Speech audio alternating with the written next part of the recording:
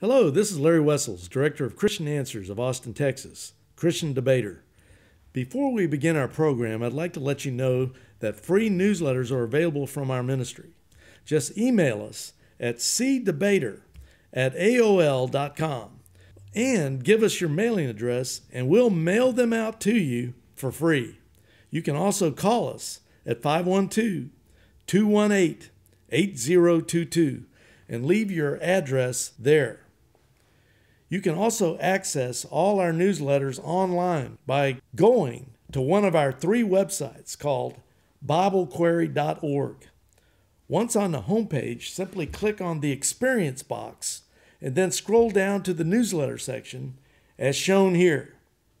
Since our number one most watched video of the over 548 videos we have produced for YouTube at the time of this recording is Unpopular Bible Doctrines number 1, The Biblical God No One Wants to Know, with over 433,000 viewings. Our latest newsletter is called Unpopular Topic, How Sovereign is God. Our second most viewed YouTube video is 6-year-old wife of Muhammad was okay by the Muslim God Allah, but not by the biblical God of Jesus, with over 341,000 viewings. We also have 3 newsletters available on Islam.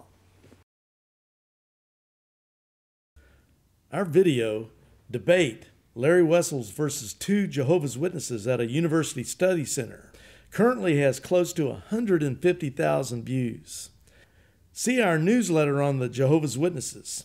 Jehovah's Witnesses, Deceive Deceivers. Our video, Is Jesus God Almighty in the flesh, meaning the second person of the Trinity, or is he something else, has over 101,000 viewings. See our newsletter, Testimony to the Eternal Godhead, the Trinity.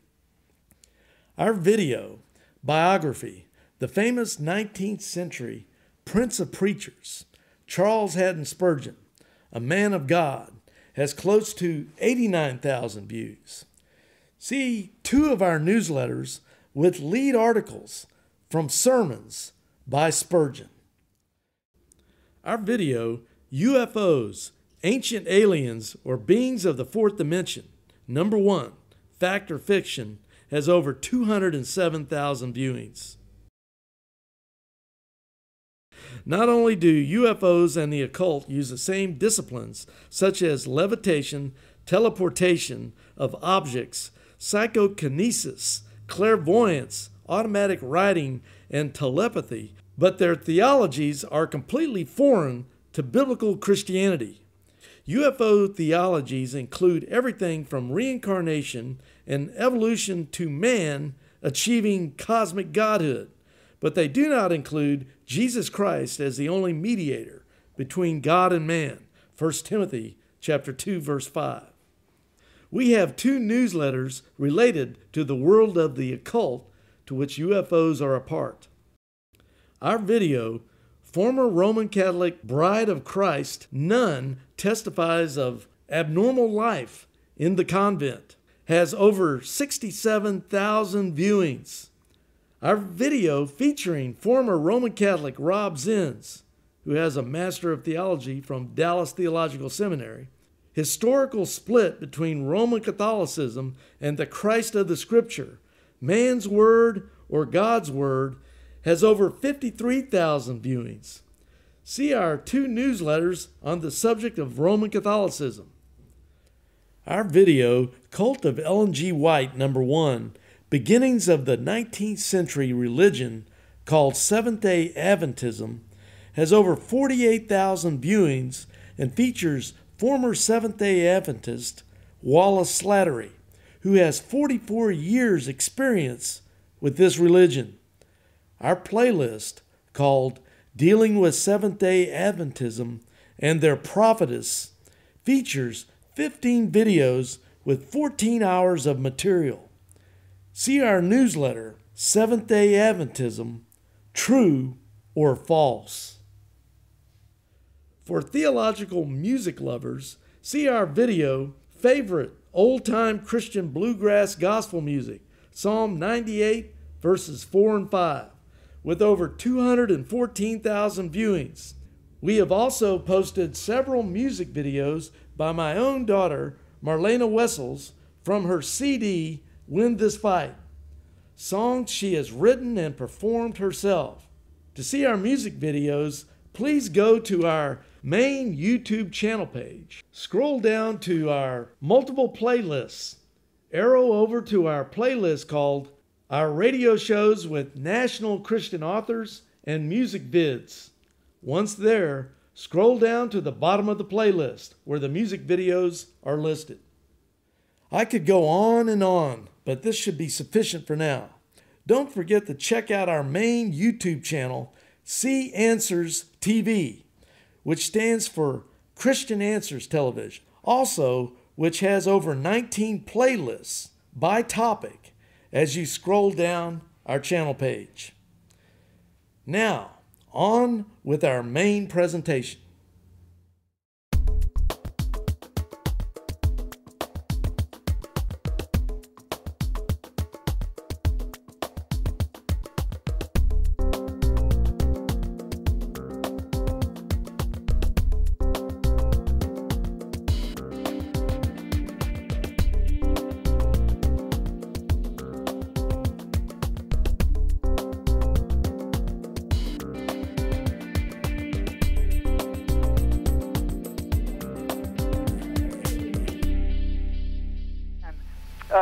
I've been hearing that there's two natures of man and God. There's the divine nature and the human nature.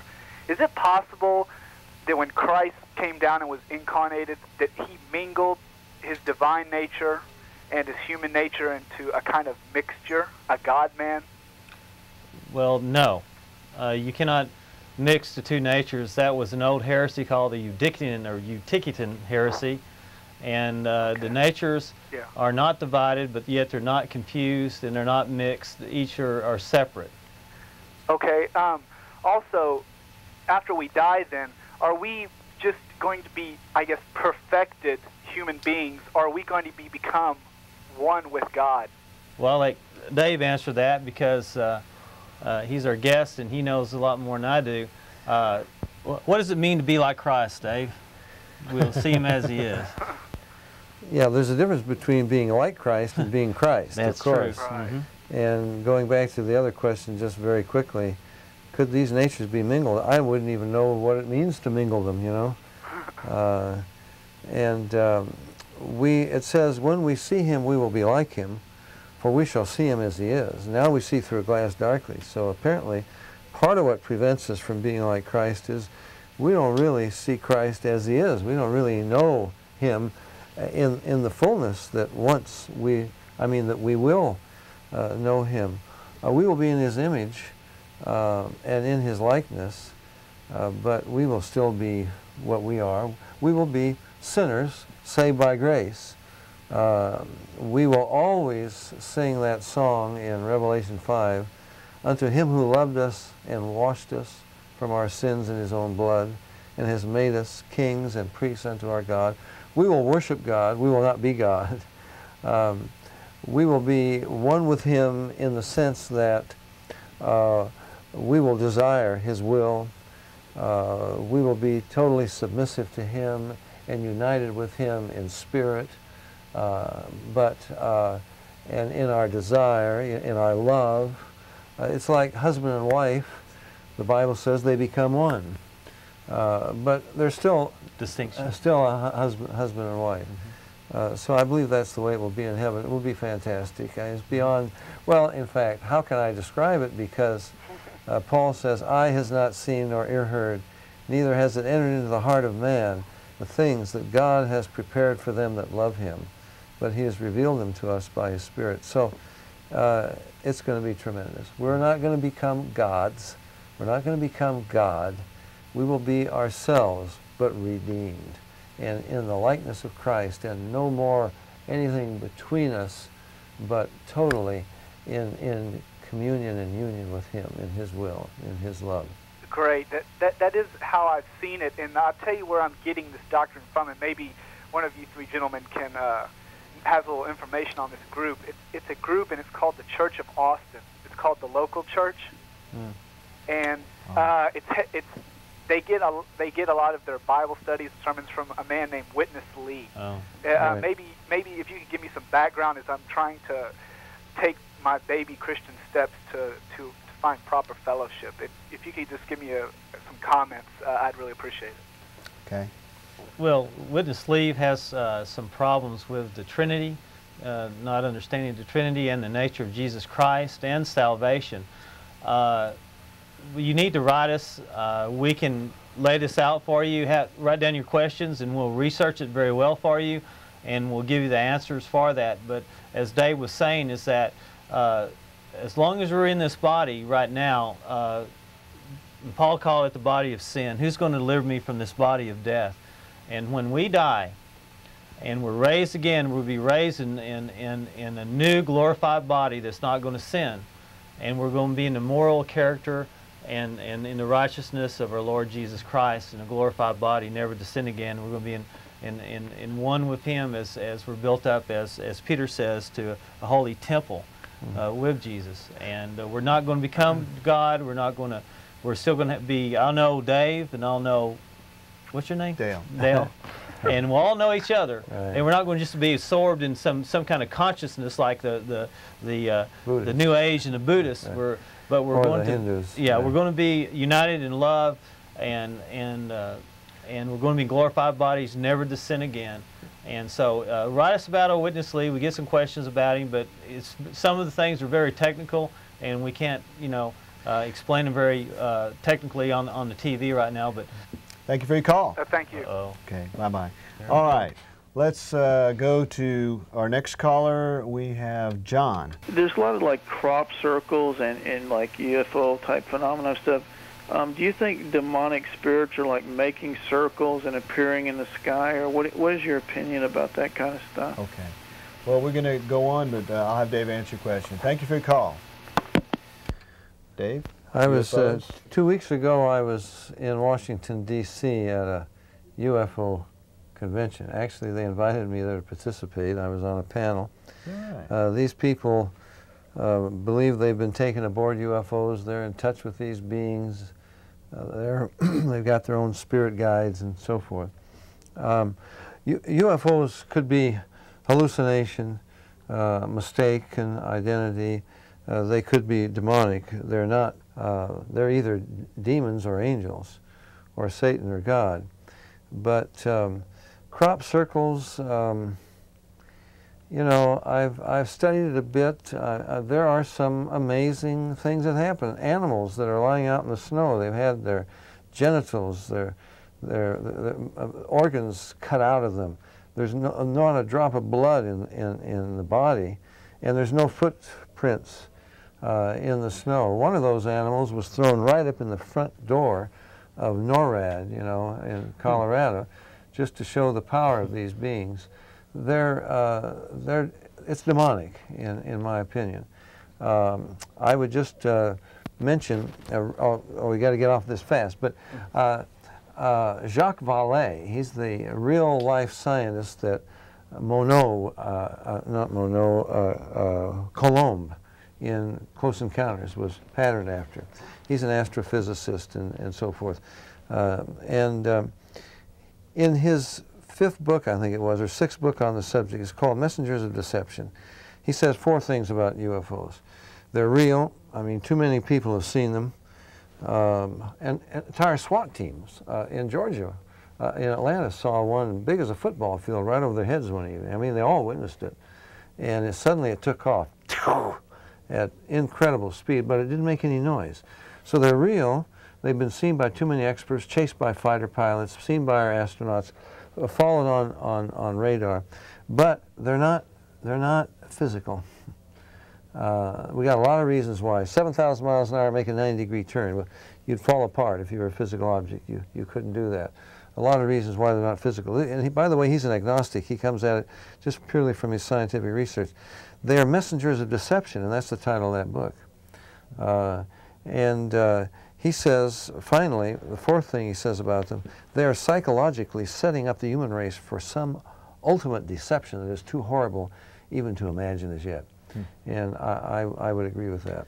Well, I would say that one of the telltale signs is these UFOs come across the universe to tell you Jesus Christ was just a man to attack the essentials of Christianity. Yeah, right. He was a spaceman, and it's just a little suspicious. But Buddha and everybody else is okay. Yeah, but stay away Buddha, from that yeah. Jesus. Right. Yeah, right. So, and even the author of Communion says that these creatures are from another dimension. I would say they are from a spiritual dimension. All right, let's go to Gil.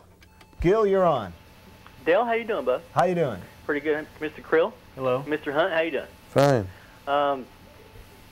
You had a caller that was on the air earlier that mentioned that his family wasn't too excited about him changing his denomination.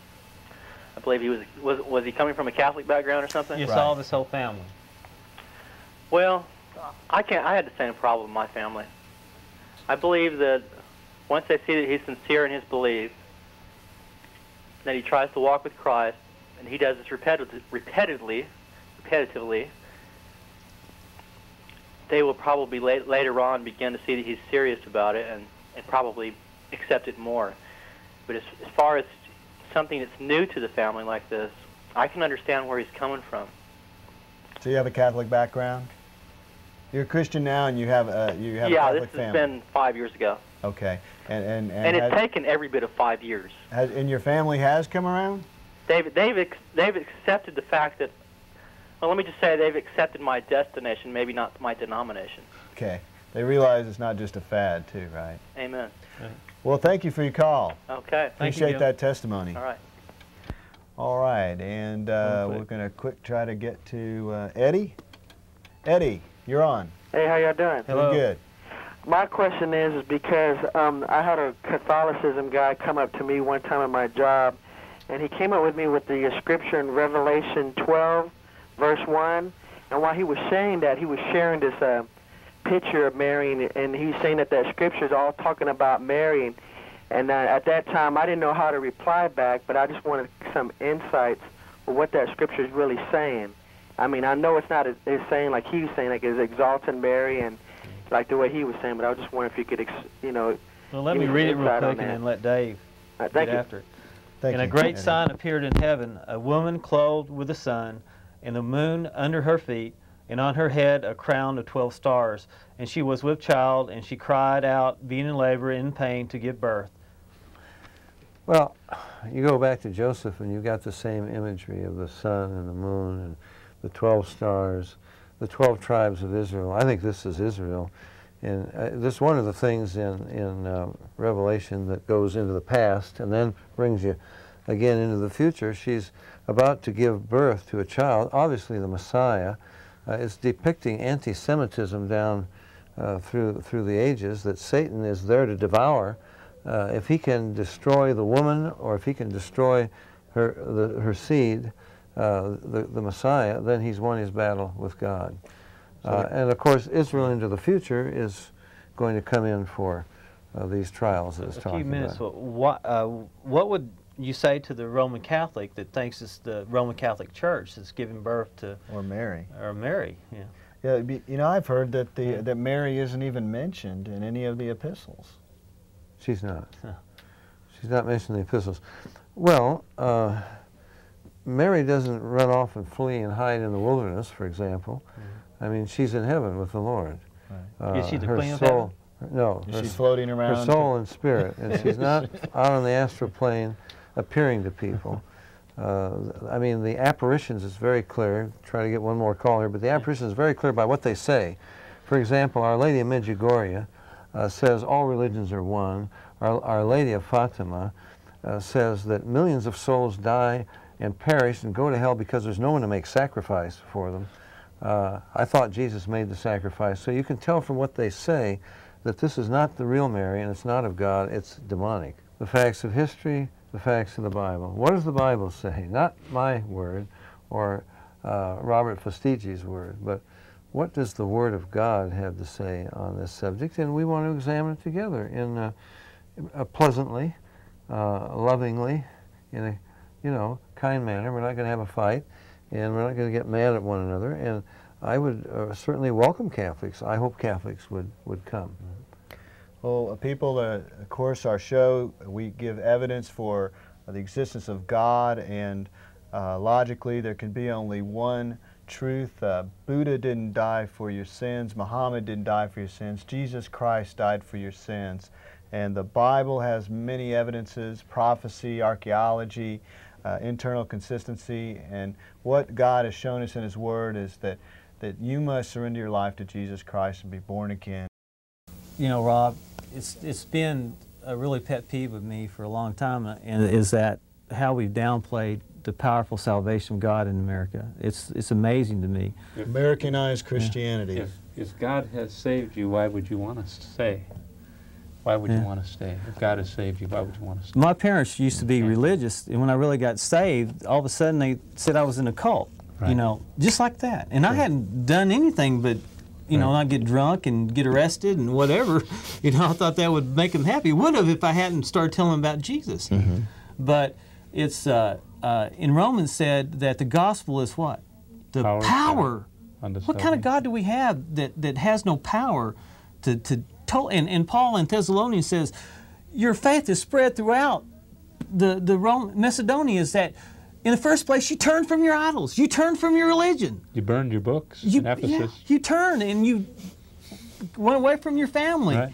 And you were under persecution, and they took your goods, and you did this, and we kind of now have a we make Hebrews 11 a bad testimony. Yeah, but I don't know the answer to it. But I just know that the Bible says that God is powerful, that the Spirit comes into your heart, and you cry out, Abba, Father, and you're His, you're united in Christ. And you're a new creature, and He says all these other things you forget, and these things that come to you now are from God. And I just don't see it. I can see how you can, after a Christian, how you see in the New Testament, not so much the ones that are, you know, still in the idols or something, that said beware of those, but in the New Testament you see people coming in to twist the doctrine, to change you. Just, believe in this, but add this, or do this and this, or go back to the old Jewish ways. You have that. And you have people being confused, and then, you know, Paul hadn't write letters, and Jesus hadn't rebuked the churches for not standing firm. You have that. You have the Judaizers and the false prophets and apostles going in there. And that's where you have to have sound teaching and doctrine, which the church doesn't want that now, because we want a Christianity like an M&M. No chocolate mess, you know? But Rob, I wanted to ask you, in the Christianity in America today, there is a coming together with Roman Catholicism. Quickly tell the people why we should not do this.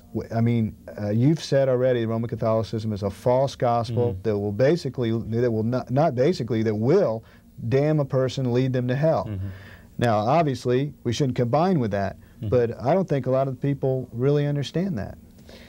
Well, it's not just Roman Catholicism that we shouldn't combine with. There are a number of religions that we should have nothing to do with because they deny the gospel of Jesus Christ. But since I'm in the field working all the time on the Roman Catholic question, just let me say briefly that there are a number of evangelicals across the nation who seem to want to push an ecumenical movement back toward Rome, and they're doing so really out of either ignorance for our own precious gospel or out of ignorance of the gospel that Rome preaches and teaches.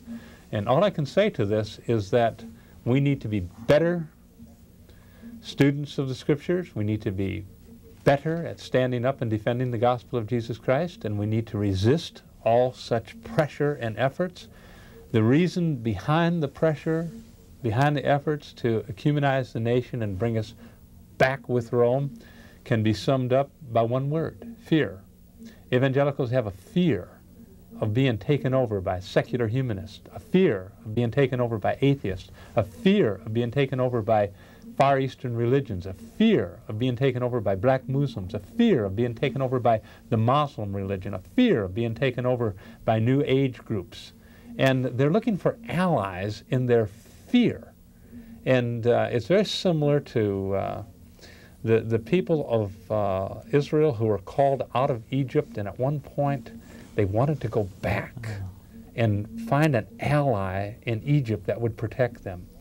And folks, we can't go back to Rome. Rome apostatized in the 1500s.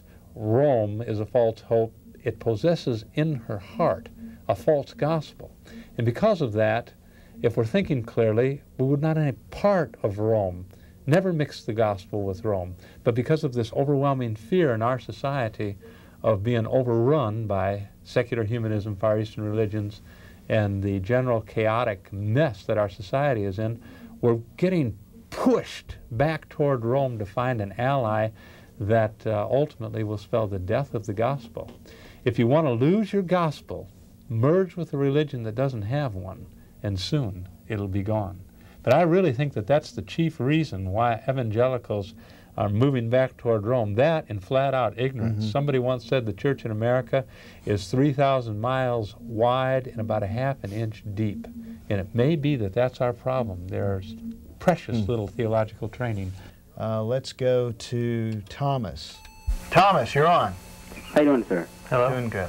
I have a question. It's around the area of determinism. Mm-hmm. Could you explain to me, I guess, Calvin's view of redemption and determinism as opposed to evangelical view? Gee, Rob, you think you can do that? I might be able to do that a little bit. The word determinism is a loaded word and a dangerous word because determinism, like fatalism, presupposes that all things that come to pass in accordance with the process of some natural law that is chaotic and out of control and impersonal. So we really don't like to use the word determinism because it has behind it an impersonal force that guides the universe. Calvin would have nothing to do with determinism. What he had everything to do with was predestination and foreordination of all events by a very personal God who was moving all of history in the direction that he wants it to go, working out all things after the counsel of his will and in full control of each and every aspect of the universe that he has created. So Calvin was not a determinist. Calvin was a predestinarian. And there's a world of difference between the two. One is impersonal forces guiding the universe. The other is a very personal God who is working out all things after the counsel of his will. And Calvin would be the first one to stand up and say that we must yield to the sovereignty of this God, though we don't understand this God totally, though we cannot comprehend his ways entirely, for we are finite and God is infinite, yet we are to bring ourselves to the point of submission to his sovereign will and trust that God is just in all that he does and God is good in all that he does and God is working out all things to his predetermined end. Does that help you at all? Yes, it does. But if first wants me to ask a question about then how does the plan of salvation is that it's given freely and that it's a choice that man must make coincide with God's predestined will. In other words, is man free to make a choice, or has God made that choice for him prior to his even coming to existence?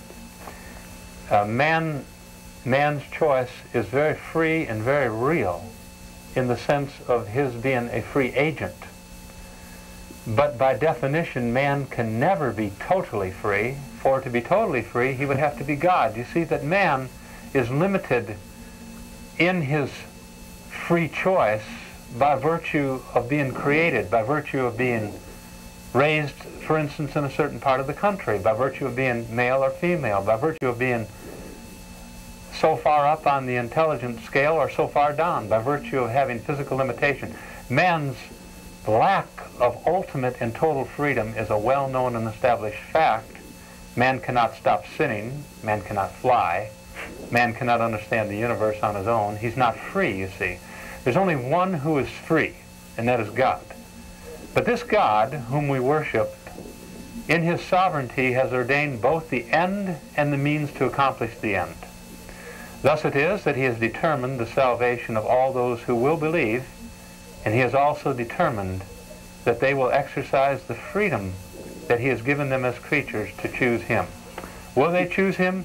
Yes. Can they not? No. Must they? Yes. How so? By virtue of the free agency that they are given. So man's choices are real, and they are free in a limited sense, but they can never be totally free. And the myth in theology is the myth of free will. Man does not have free will. For to have free will, he would have to be absolutely and totally unbiased, either from without or from within, in every decision he makes. And that's an impossibility because of the fall of Adam and the depravity in which man is born. He is biased from within, bondage to his will, his nature, and cannot choose God until God first chooses him. So, in answer to your question, God determines all things, and man has free agency to choose, but not freedom of will to choose. Okay, see, I think that's what I think that's what I'm trying to get at. Mm-hmm. How is it that he could even choose if God has already chosen? He hasn't really made a choice, and if God has already chosen for him to redeem him, and his choice is only what? I mean, what? How can that really be a choice? He has made a choice. He just hasn't made an unbiased choice. You see, if you sit down and have a chicken in front of you or a steak in front of you, and you choose the steak, I'll ask you why. And you say, I wanted to, I'll ask you, why did you want to? And you say, you like steak better, and I'll ask you why. And you'll say, well, it tastes better to me. And then I'm going to say, well, then you're biased towards steak. Were you really free to choose that steak just because you were biased? Yes. But was it a totally free choice? No. You were biased in that choosing. You see, remember, ultimate freedom must be done in perfect equilibrium. You cannot be biased from within or from without when you make that choice if you want to make it freely. Only God has absolute freedom to choose because he is totally unbiased and he is absolute in equilibrium when he makes his choices. He is not under any kind of external or internal compulsion when he chooses. Therefore, when you choose, no matter what you choose in a biased sense because you are always being bombarded with data from outside and data from inside that make you make that choice. There's no such outside thing influences. as a free, outside and inside influence. Oh, we've got to run along, Thomas. Free choice. We're running out of time. We want to get to other calls. Good one to read on that is Martin Luther, Bondage of the Will, and if you don't like that, read Jonathan Edwards, The Freedom of the Will. What about R.C. Sproul? Or R.C. Sproul, Chosen by God, or any number of good works on that. Thank you for the call, Thomas. Difference, okay? Good question. Thank you. Right. This theological moment was brought to you by Roger. No. All right. Well, they asked. That's right. That's right. All right. With that, let's go to Steve. Steve, you're here. You're on. Hi. Hello. Appreciate your program. I get a lot of good information from it. Thank you. Appreciate Robert being there this evening. He answers questions in a calm and unemotional way, and appreciate that. Yeah. My question is on age of accountability and how it's the doctrine of the age of accountability and how it is scripturally supported. And I'm not sure if you accept that doctrine or not. Well, the question is, if I say I believe in Yeshua rather than Jesus, is that acceptable to you? If you believe that Yeshua is the God-man, Yeah. if that you believe that Yeshua is who he was, that he is the only way, and that he was God in the flesh, second person of the Trinity, Sure. the God-man, that he died for your sins, rose from the dead, and that you must accept him as your Lord and Savior, I don't have a problem with that. Because Jesus as long is as just it's one and the same, right. equal, I mean, the same as Jesus as we know the word Jesus. Right, it's who he Scripture. is, not necessarily whether it's Greek or Hebrew name. Right. Okay. And the second comment, if I may, there was a scripture given earlier on the second coming, and there's a scripture in Hebrews 9:26 regarding the reason of the second coming. Right. Not for salvation. But it says, and he will appear a second time, not to bear sin, but to bring salvation to those who are waiting for him. Right. So second coming is also to bring salvation to those who are waiting for him.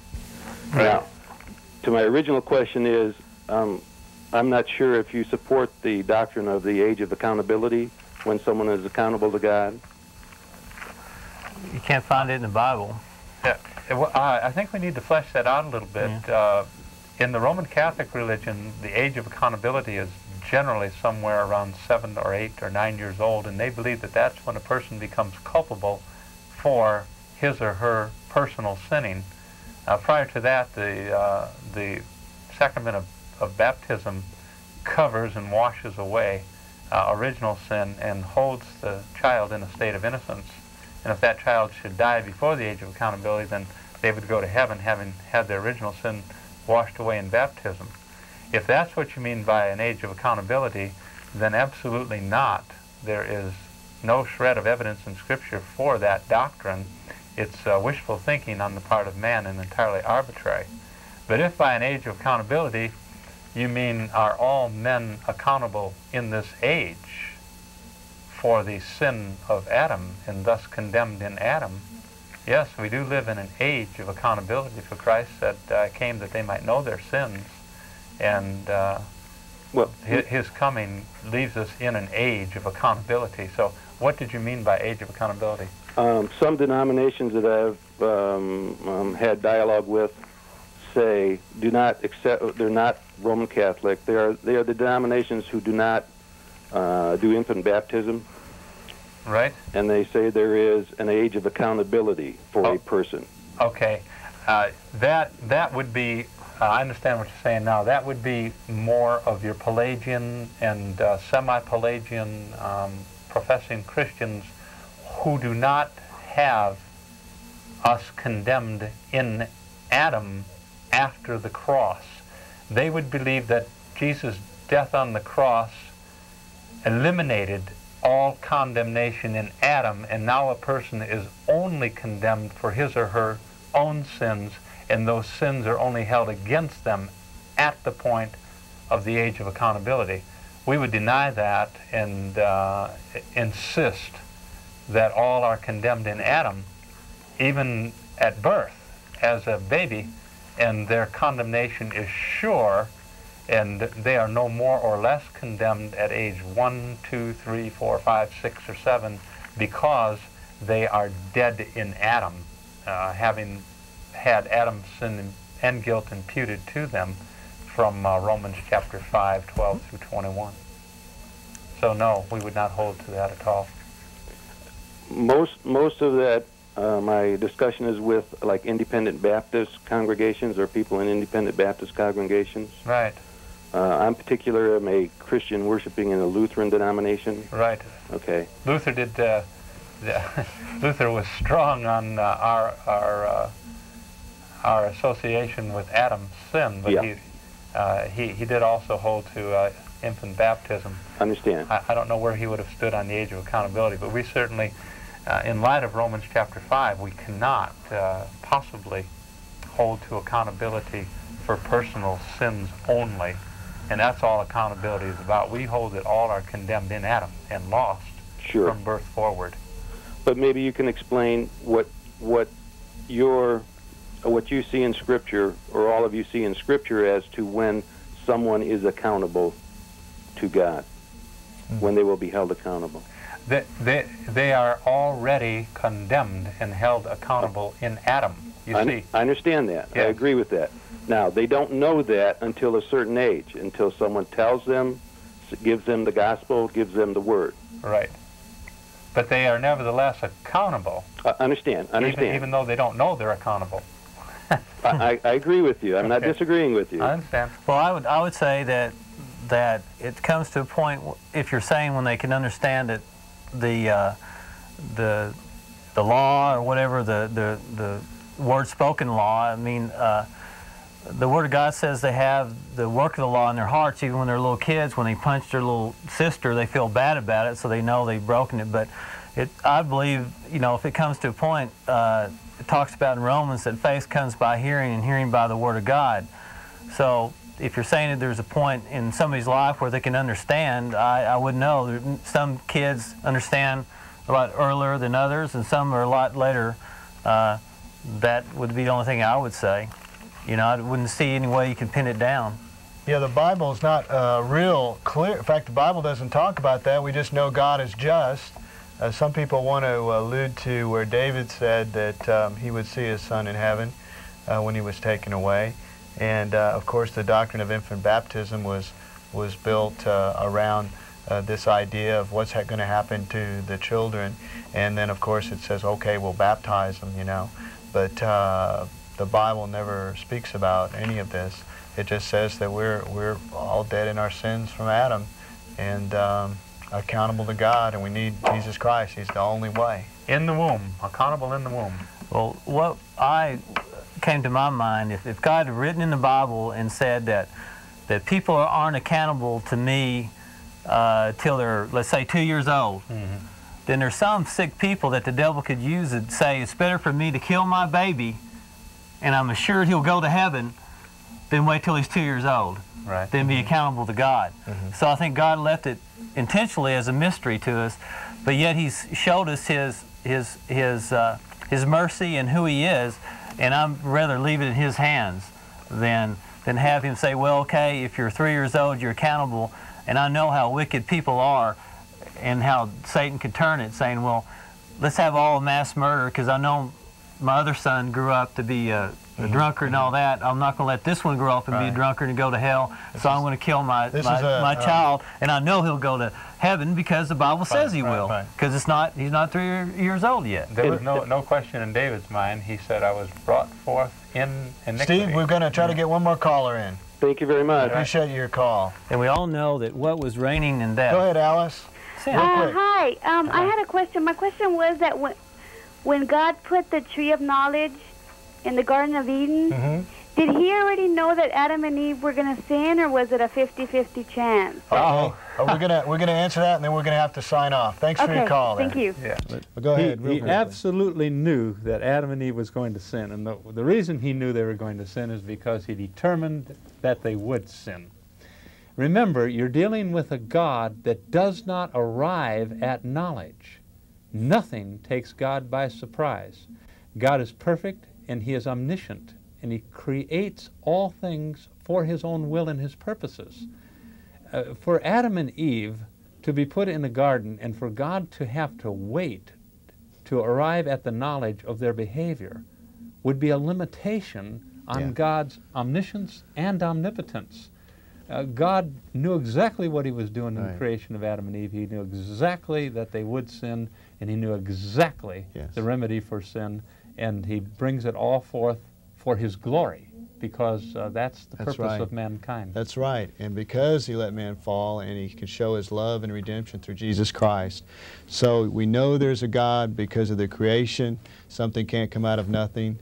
So something always was. There's an eternal, intelligent, holy God by the design in the universe. And He has communicated truthfully, and we know we're sinners.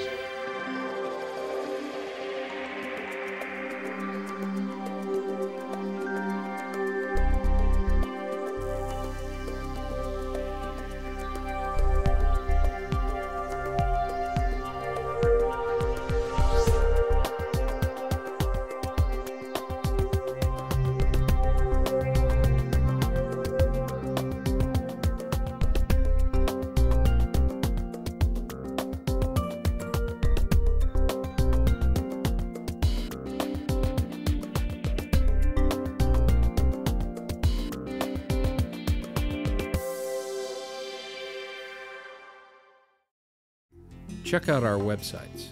BibleQuery.org. This site answers 7,700 Bible questions. HistoryCart.com. This site reveals early church history and doctrine, proving Roman Catholicism is not historically or doctrinally viable. MuslimHope.com. This site is a classic refutation of Islam, a counterfeit religion created by Muhammad. Free newsletters are also available.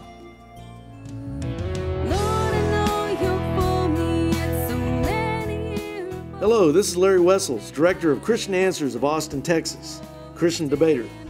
My daughter Marlena has come out with a Christian music CD entitled Win This Fight. It has 8 songs that she has written and performed herself. Some of the song titles are Win This Fight, Love Song to My Lord, Vessel to You, Waiting to Hear from You, Jesus Is, and others. YouTube viewers can listen and see Marlena's music video, Jesus Is, right now, free. Just type Marlena Wessels, MarlenaWessels, in the YouTube search box and click on her video on the page that comes next. If you would like more information about getting a copy of her CD, just email us at cdebater@aol.com. That's CDEBATER@AOL.com. Or give us a call at 512-218-8022. Thank you, and may the Lord bless you and yours.